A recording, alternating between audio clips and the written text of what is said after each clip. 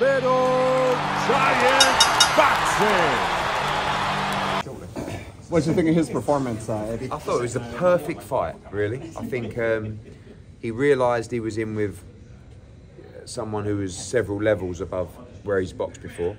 He took his time. I thought it was a little bit too passive early, too much respect. But then, looking back, now he got the stoppage, I love the patience. I love that he didn't panic, you know. And I think that he's a fantastic talent. You also start looking in the fight and think, he's 22, you know.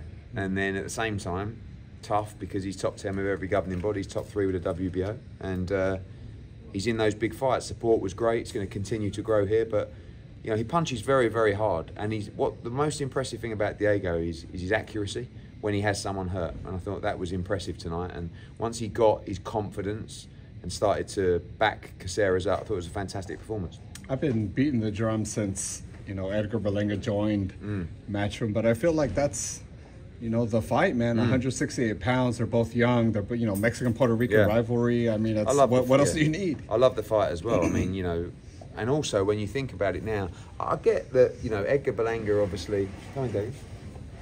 Edgar Berlanga is going to want big names, if you like. But also, if he's not fighting a big name, you've got a guy here who's top 10 with every governing body, top 3 with the WBO. So if you're going to pick someone from the rankings, you know, for me, that's a big fight. I do think, I'm not a fan of marinating fights, but that fight is going to get bigger and bigger and bigger. And it will get to a stage for Edgar where that fight starts to become attractive, because one of the things is people are going to look at him and say, do I want to get beat by a young 22-year-old, can't even say prospect anymore, contender? But I think it's a tremendous fight. Diego, congratulations, man. Just I was talking to Eddie about it, but I feel like the you know, congratulations on the fight, first on the win and everything, but you know, kind of looking forward, I feel like the Edgar Berlanga fight is kind of, you know, like makes the most sense, right? Mexico versus Puerto Rico rivalry. You guys are both same weight class, top 10, same promoter.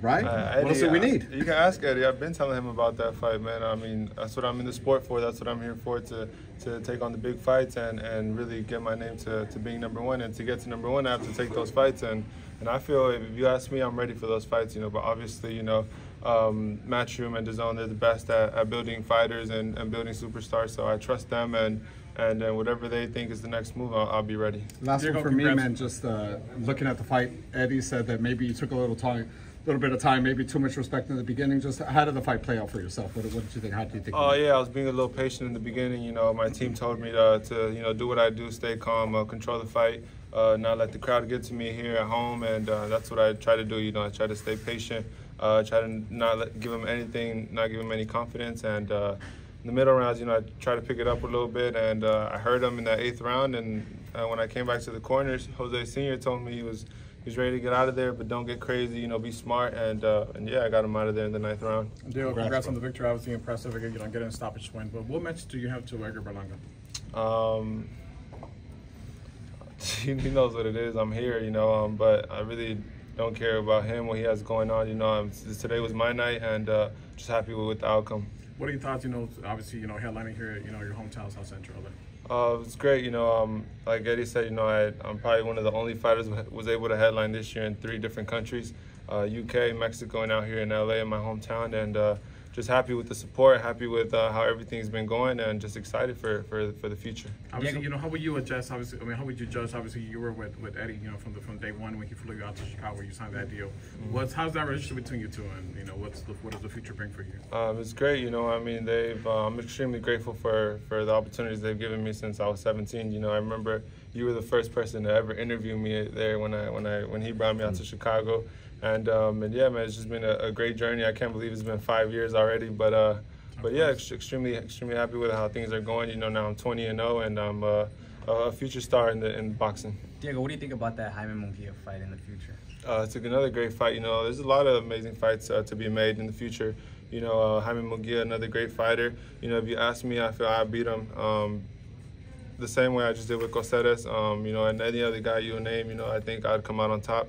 You know, I feel I'm really a special fighter, and you know, little by little, you guys will see it. You know, this is another step-up fight, and I rose to the occasion and got the job done. Diego, I was going to say, Diego, you call in Gallegos now, coceres. What does it say about your level of opposition that you've really stepped up after every fight? Well, you know, every fight you guys see, I'm getting better. You know, I'm obviously getting older. I'm getting smarter.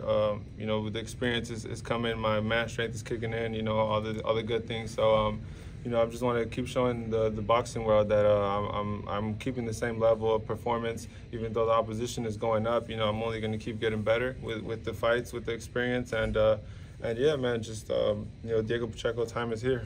How much confidence do you get sparring David Benavidez on a regular basis?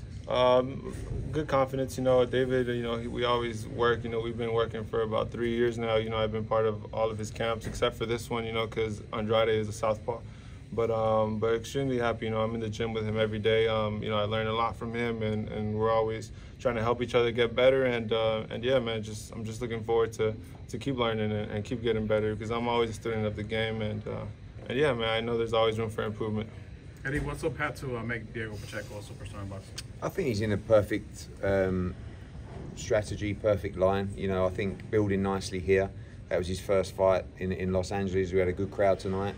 Room for improvement and room just to keep pushing him forward. He's never going to be a guy that's going to roll out of nightclubs and start screaming and shouting at everyone. So the great news is you've got a good role model here for the kids from South Central and Los Angeles. But you've got a young American fighter, you know, Hispanic background, Mexican background, who can really fight, who can punch, and who is only 22 years old. So, you know, part of me don't want to get it wrong.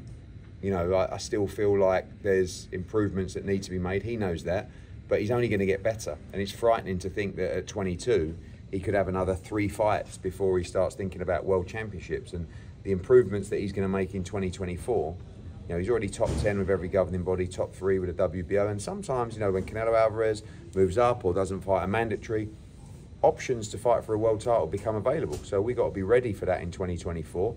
For me, it's more like 2025. But next year, I love the names that we mentioned, you know, Munguia, Edgar, Berlanga. Those places, you know, they fill out venues much bigger than this, obviously. You know, a fight with Jaime Munguia, for example, is a massive fight in Los Angeles. Diego, ¿qué mensaje le tienes a Munguia si ves este mensaje en español? No, pues respeto para él, es un peleador muy bueno, pero aquí vengo yo también, Diego Pacheco, vengo a hacer mi historia y vengo a pelear con los mejores, so acá ahí va a llegar el turno para enfrentarnos nosotros. ¿Será una pelea clásica, no? Sur Centro contra Tijuana. No, será una pelea que yo estoy seguro será una de las mejores de este tiempo y yo estoy listo cuando mi promotor me diga que se va a hacer la pelea y voy a estar para responder. Eddie, would that be easier fight to make, the fight against Munguia? Yeah, the problem is, like I said, yeah, a lot of these guys, Edgar, Jaime, they're looking at the big names in the division because they've built up their record now and they want to gamble in big fights for big money. So if I was them, I'd probably be looking at Diego Pacheco going, oh, 22, it's a tough fight. He's not a massive name yet. It's high risk, low reward, yeah? But then if you're going to pick a guy from the top 10 and you're not in a massive fight, then if you're not picking Diego Pacheco, you really just don't want to fight him.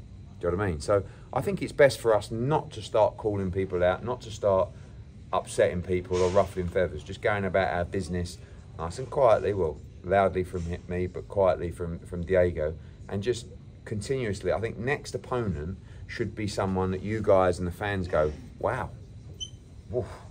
He's you know, he's making his step in the top 15 now. And, you know, I think tonight was the perfect bit of matchmaking. And I think coceres, you know, he really prepared well for the fight. He had a lot of notice for that fight and he came to win.